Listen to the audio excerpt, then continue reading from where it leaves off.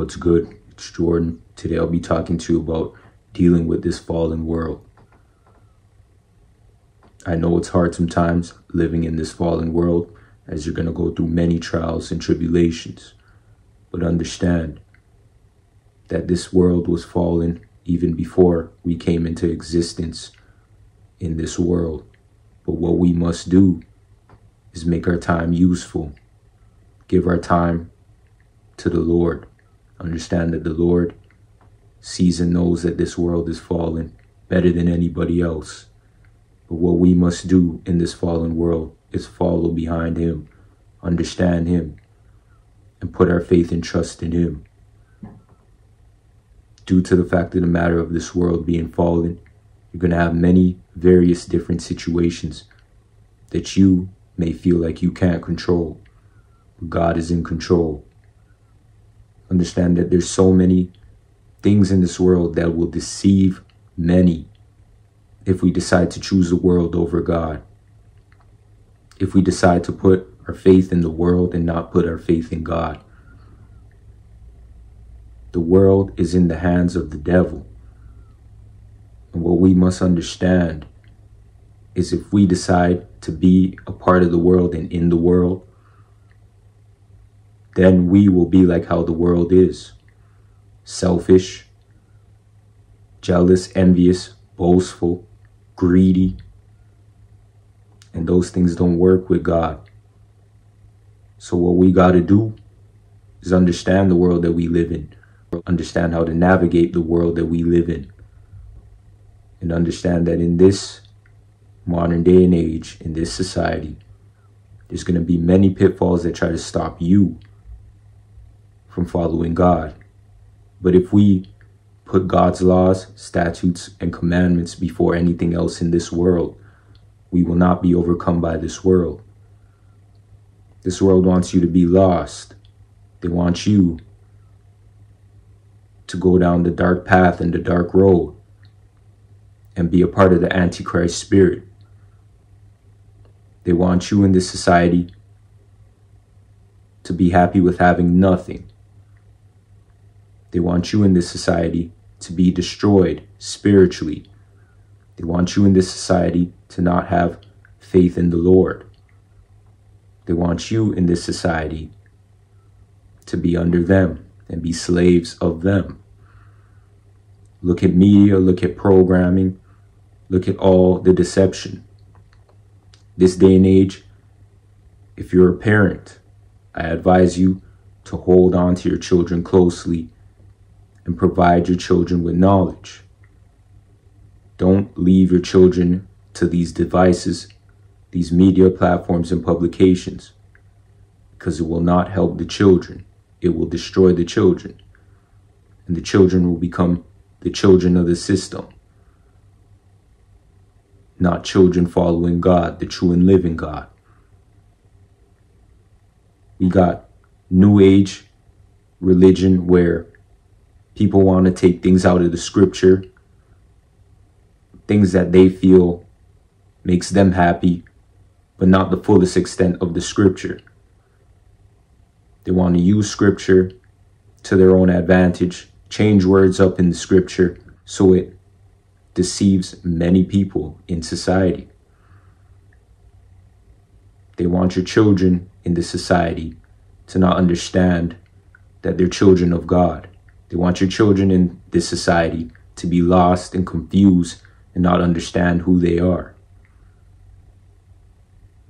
They want your children to be in school and not understand what's going on in school and let the teachers rule over the kids and tell the kids that they have mental problems, disorders, and that they need to go to the doctor to get diagnosed, when it's the teachers that are supposed to be teaching the kids properly. But the teachers don't want to teach the kids properly due to the fact of the matter of them not getting paid enough. So you don't want to provide knowledge to children that last centuries because you're not getting paid enough. That is ridiculous. Parents, if you have children, focus on your children. If you're a father, be there for your children, guide your children. Strengthen your children. Show them the way under the laws of God. If you're a mother, nurture your children.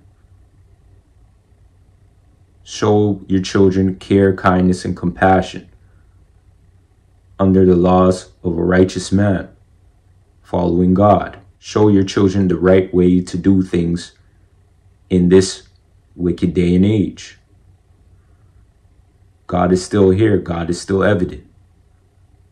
Understand that once you as parents decide to follow God and you show your children how to follow God and walk in the righteous path, God will bless the household. But what we must not do is put our children in the line of fire. The youth needs to be taught what's right. The youth needs to follow God. That is the only way. In this society, everything that's going on in this society is because we decide not to follow God and we want to follow ourselves. That won't work. And I'm a product of this as well, because before God opened my mind and opened my eyes to society and what's going on in this world, I was rebellious. I was living for the world as well. But once God opened my mind and opened my eyes and made me realize that this world is fallen and this world is fallen away, I decided to repent, change my actions, and serve the Lord with all of my heart. This fallen world is only going to get worse, but what we must do is serve the Lord.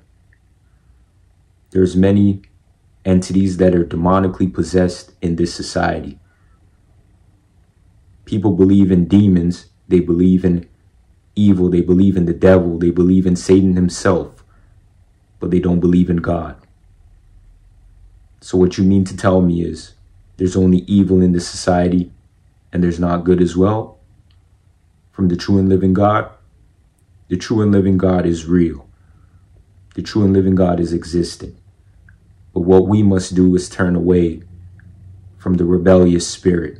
Just because we don't get our way, don't feel that God isn't evident, God isn't around. Understand that God is here. God is real. There's power in the Lord. And when the Lord reigns, it pours. But what we must do is follow him. We're on borrowed time in this fallen world. But if we decide to follow this world, man, you're going to live in this world confused. They got many movements in the society that try to stop the family structure and try to stop people from doing things under God's law. And these are distractions in this world to place us in a position of destruction. So it's not even society that's doing it. It's the people that are buying into these things. You're buying into these ideologies and these groups and these movements in the world that God doesn't even approve of.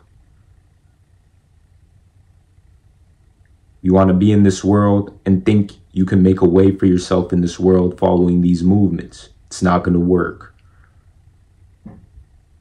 We got us men. Us men are here. Not everyone is following the righteous path. Not everyone is following the righteous way as a man.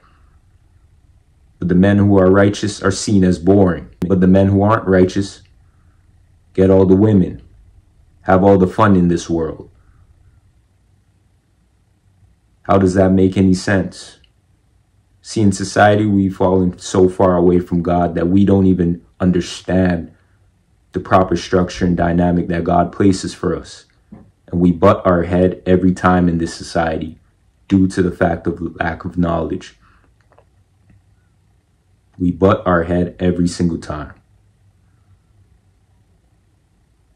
We got women that want to be a part of this feminist movement that is trying to destroy the women.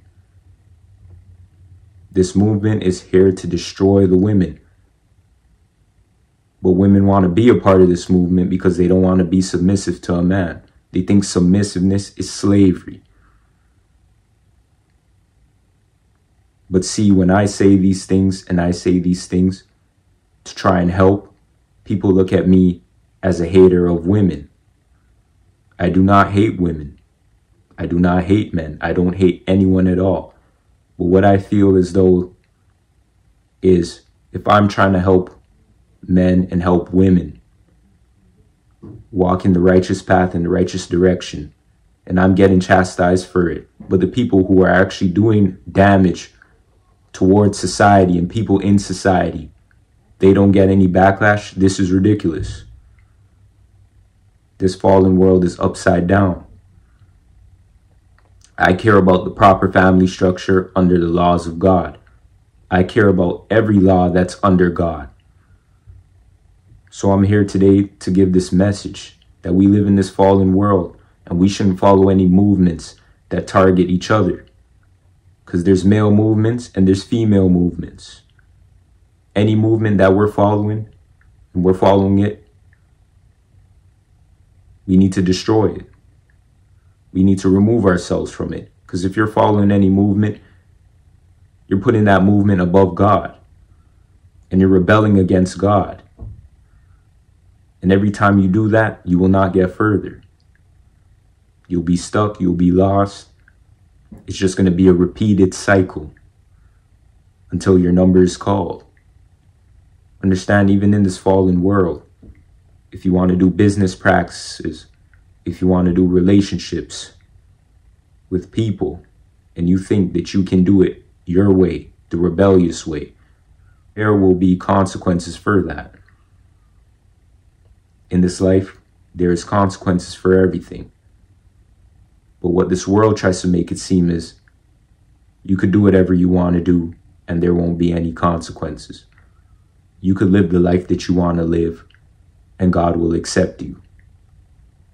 You can be lost and confused about who you are as a person and your sexuality, and God will be fine with it. God doesn't indulge in those negative, demonic lifestyles. God sees what's going on and God knows. And I'm trying to explain this so when God really comes back and sends a sword, you can be on the right side. But this rebellious, demonic spirit in this fallen world, it's so bad in this day and age.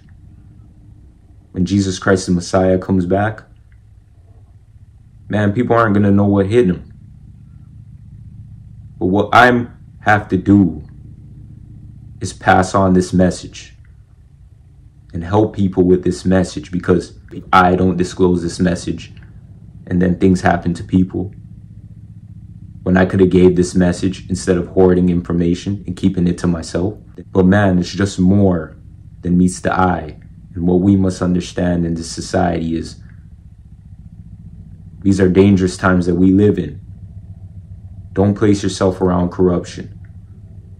Focus on the Lord, trust in the Lord, and put God first in everything. You know, some people say put God first, but they don't actually mean put God first. But when I say it, I mean put God first in everything. Every decision you make, every road that you walk, every morning, every night, every afternoon, every evening, put God first in everything that you do. And God will protect you, bless you, and strengthen you. So today, I want to read the scripture about this fallen world, this corrupt system that is trying to destroy many, and how we can understand the scripture and navigate the proper way under the true and living God, the God of Israel, the God of Abraham, Isaac, and Jacob. Proverbs 29:2. When the righteous are in authority, the people rejoice. But when the wicked beareth rule, the people mourn. See, in this fallen world, in this fallen society, the wicked rule. Do you see anybody happy? Do you see anybody in joy, rejoicing? No. You see everyone sorrowful. You see everyone sad. in need, needing help, needing covering, needing protection. No matter how much they put it on social media that they're happy, they're never really fulfilled. They're never really happy with themselves. They need more, need to hoard resources to have a false sense of happiness. But they're still not happy. Nothing is ever enough in this fallen world because the wicked rule over the righteous in this world. Look at the authority in this world. The wicked rule over the righteous. So when the wicked rule over the righteous, there will never be happiness at all. Proverbs 15, verse 27. He that is greedy of gain troubleth his own house, but he that hath gifts shall live. Greediness. When you're greedy, you destroy your own home. Understand that God brings strength, God sustains. But if you decide that you want to hoard resources, you want to be greedy, you will destroy your own household.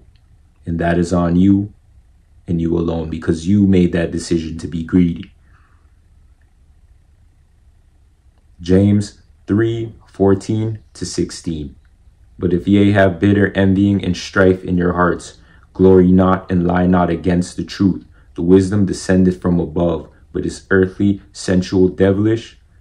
For where envy and strife is, there is confusion and every evil work. See, in this society, a lot of resentment. It's a lot of antichrist spirits that are trying to destroy God's word, trying to destroy God from the society. Demonic possessions, left, right, and center. And even in media, they're putting it in front of our face because we've been programmed so much through media that now when we see it, it's something normal. But demonic possession is not normal. Entertainment, you have demonic possession left, right, and center. That is not normal. That is not healthy. That is not healthy for our relationship with God. But see, when we stray away from God and we do what the world says, we place ourselves in the path of destruction. We focus on more entertainment than focusing on a relationship with God. We put ourselves in front of media all the time. These platforms, these publications that really aren't helping us, but destroying us and want us to be destroyed for the love of it. The elitists know that God is real, but they want you not to know that God is real. They want you to fall short of the glory. They want you to be taken to hell with them. They want you to be stuck and rebellious toward God and his people. Proverbs 29:7-10. The righteous considereth the cause of the poor, but the wicked regardeth not to know it. Scornful men bring a city into a snare, but wise men turn away wrath. If a wise man contendeth with a foolish man, whether he rage or laugh, there is no rest. The bloodthirsty hate the upright, but the just seek his soul. This is righteousness versus evil. This life that we live in this fallen world, it's a bunch of spiritual warfare. But what we must do is always trust in God. Always trust in the King. And know that they know God is real. But they want you to be lost and not know. They want you to destroy yourselves with the things of this world. They want you to be functioning in the Antichrist spirit. They want you to destroy yourself and others. But how can you walk in this day and age and be compelled by what the world has to offer, but not be compelled by what God has to offer? Focus on the Lord. Focus your eyes on the Lord. And everything in this world, in this fallen system, in this fallen society, will be exposed before your very eyes. I want to thank you for watching today. Peace.